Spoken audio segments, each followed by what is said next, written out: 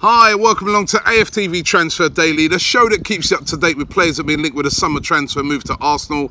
As you can see, not in the studio today, but out and about. I'm actually in Bournemouth at the moment, and it's quite a sort of mixed day. But down here, it's a bank holiday weekend, of course, in the UK.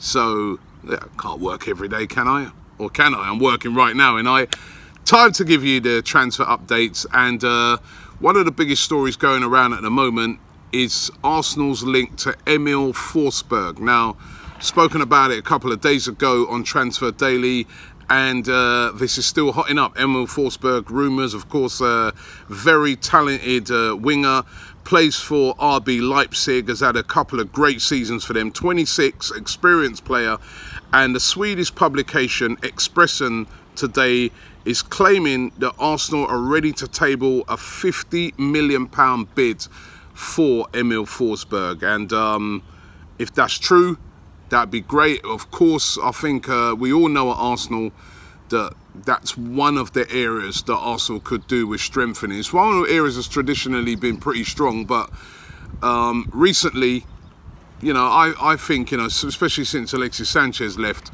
we could do with somebody particularly over on that left-hand side. Welbeck's playing there at the moment a lot of times. Sometimes Aubameyang's been shifted out there, but no real expert that could play out as an out-and-out winger. And this guy Forsberg can play there. He can also play centrally as well. He's a very flexible player, and it would represent a good signing. However, £50 million. Now, have Arsenal got that to spend? We've been hearing since the start of the transfer window that Arsenal have a budget of £50 million. So basically, if they were tabling a bid for £50 million, that would mean that basically the budget's gone. However, there's other ways of doing it, or another ways of looking at it. You could be looking at it and saying, well, all right, the initial £50 million, or actually, recently, over the past few days, we've been told it's not even actually 50 million. It could be up to 70 million. And Stan Kroenke's agreed to release another £20 million. So it's an actual 70 million budget. But looking on it as well, you can look on it and say to yourself, there's other ways in which money can be released for transfers, and that is by selling players. And maybe if Arsenal are looking to bring in Emil Forsberg, it could be that Danny Welbeck, for instance, could be on his way out of the club, and some of those funds would go towards the signing of Emil Forsberg. Would that be popular though? I mean, I don't know. It's a bit indifferent with Danny Welbeck. You know, he's a bit of a fan's favourite, but fans then also recognise that he's not the most clinical player in the club. And there have been fans that I've spoken to who said, you know, I mean, move Welbeck on and bring him better. But then I look at a player like Danny Welbeck and I say, he's your perfect squad player. Perfect squad player. If you think about it, we've got two strikers at the moment, and everybody will be looking at it and saying, well, we've got loads of strikers. We've got Lacazette, we've got Aubameyang. But we've seen with Arsenal's injuries over the years, there only takes a couple of knocks and we've got problems.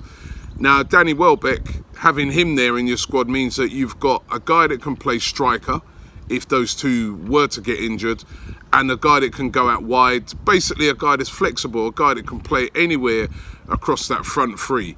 So, I don't know if I'd be overly keen on selling Danny Welbeck, but Danny Welbeck's contract is starting to run down. He'll be looking for a new deal.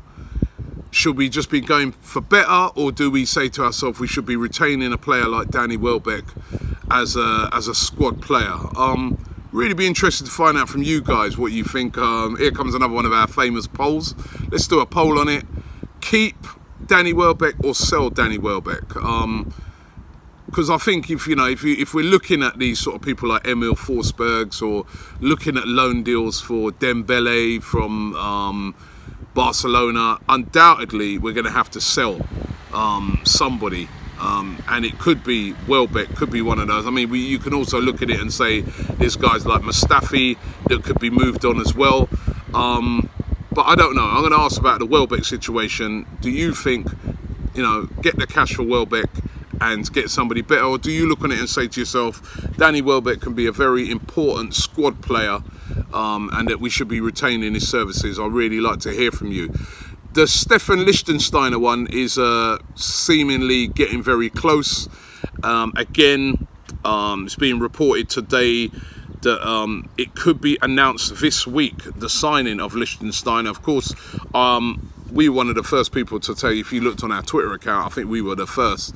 Got a little heads up from Turkish, and he said that you know, Liechtensteiner was down at the training ground, being shown around. That was before it broke with everybody else, and he was right. And Liechtensteiner was being shown around the ground, and lots of publications saying that that deal may be announced this week, that Liechtensteiner will be joining Arsenal. I've said before, Liechtensteiner, I think, and from what I've read in the comments, the majority of you guys think that it would be a good signing for Arsenal, even though he's 34. But it's what he brings in experience, it's what he brings in providing backup to Hector Bellerin. And I think this guy's still ambitious to play. If you read some of his recent comments, he said that, listen, he goes, I could go and play in China and get loads and loads of money, but money's not important to me. I want to be playing. I want to be playing at the highest level. I still think I've got a lot to give. He's going to be at the World Cup, and Liechtensteiner could possibly be a signing that could be unveiled this week at the Emirates.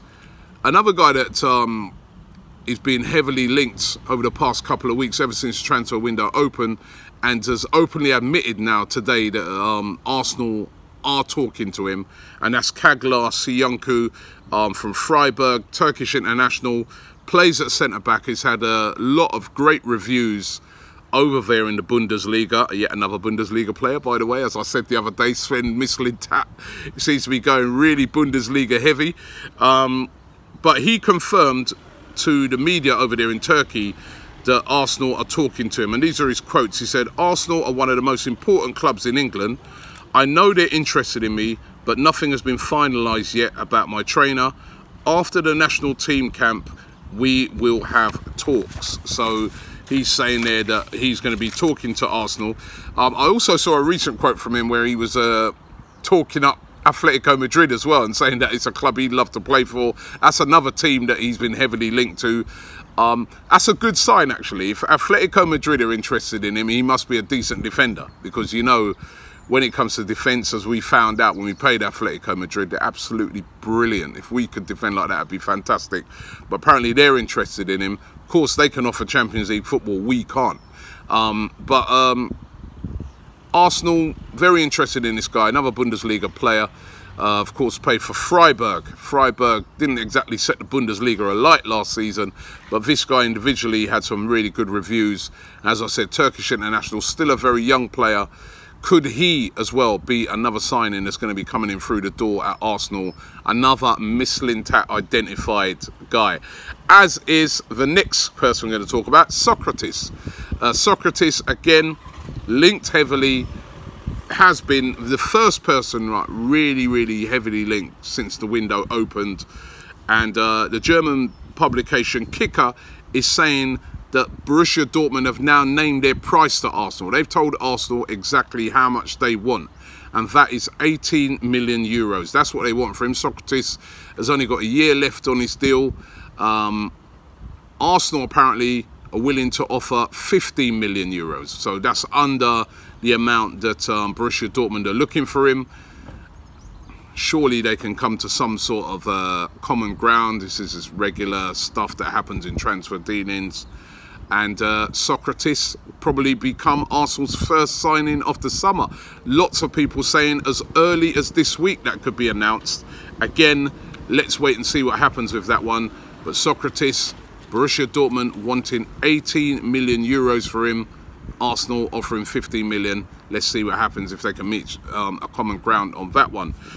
Linked to another player from where? You guessed it, the Bundesliga. Again, he goes by the name of Joshua Vanganomen. I hope I pronounced that right. Probably not, knowing me.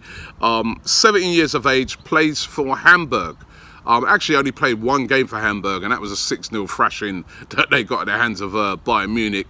So not really able to gauge much about him. Hamburg, of course, Bundesliga team that were relegated. So again, that's not great, but he's more one for the future. This guy, 70 years of age, plays at left back, can also play at right back as well. He's a German youth international, and he's been identified by, obviously, by Mislintat. This is another Mislintat guy, as a player that could come in and develop, you know, push for that left back position. Which, you know, you look at the left back position, and Nacho Monreal, brilliant season in the Spanish squad, but he's getting on a bit. You know, he's what, 31 now, 32, Nacho. So, you know, we need a younger player that's going to come in that position. Of course, you've got Kolasinac there, had a bit of an indifferent season, started well, dropped off, did all right towards the end of the season. Hopefully, we're still yet to see the best of him. But yeah, it's bringing in a left back. I can see the sense in that if it's a young player, and maybe sending him out on loan again to, you know, sort of get himself right up to speed. But linked to this guy today from the Bundesliga, and as I said, that the influence of Sven Mislintat on Arsenal's transfers policies at the moment can be seen by practically every, well, obviously he's the head of recruitment, so obviously going to have influences, but can be seen on the amount of German players that he's looking to bring in, or players that are coming from the Bundesliga. He obviously knows it inside out, and he's obviously looking to bring in players from there, talent from there, that he knows that can come and develop in England. Whether that's going to be enough for Arsenal right now, I don't know. We could do with a couple of established players, but, you know, look at the players that I've named out today. Practically every one of them. Socrates, Sayuncu, this guy here, Emil Forsberg, all of them Bundesliga players. So you can see where we're looking heavily. As I said a couple of days ago, it used to be all French. Now it seems to be going all German, which ain't a bad thing. They did win the World Cup, so they can't be all bad. One guy that I still can't understand how comes we haven't been getting linked to more, and I haven't heard a lot of movement on this. And again, when I look at that winger position, especially out on the left-hand side, this guy would be perfect, and that's Julian Draxler. Now, wouldn't be cheap, obviously, but wouldn't be as expensive as normally would be. He's having a really tough time at the moment in PSG because obviously Neymar's there, so to get into that starting lineup with their front three of Mbappe, Neymar, you know, Edison Cavani, you know, it's really, really difficult for him. There's also Di Maria there and people like that. Why not Arsenal try and make a bid for a Julian Draxler? I think that's a guy that would really, really strengthen the team. If we were to do it, he'd probably have to do it before the World Cup because, you know, he's going to be in the World Cup, and, you know, if he does well in that, his price will go right up.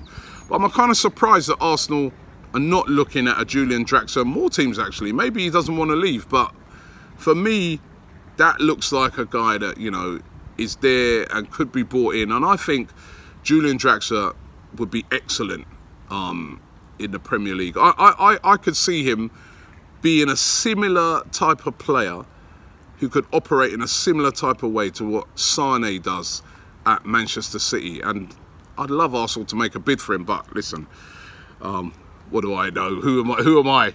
I mean, what influence do I have? He's German, isn't he? So why not? But who knows? Listen, thanks for watching the show today. Don't forget, we'll be back tomorrow. Don't forget to subscribe to ArsenalFanTV. As I've been saying every day, we're going to be doing lots of stuff around the World Cup, as the World Cup is coming very close. On the 14th of June, the World Cup starts. So if you want to get involved in any of that chat, make sure you keep it locked here on AFTV. We'll be also scanning all those teams in the World Cup on Transfer Daily to just see, you know, if there's any talent there that Arsenal can go out there and grab. Thanks for watching, and we'll be back tomorrow.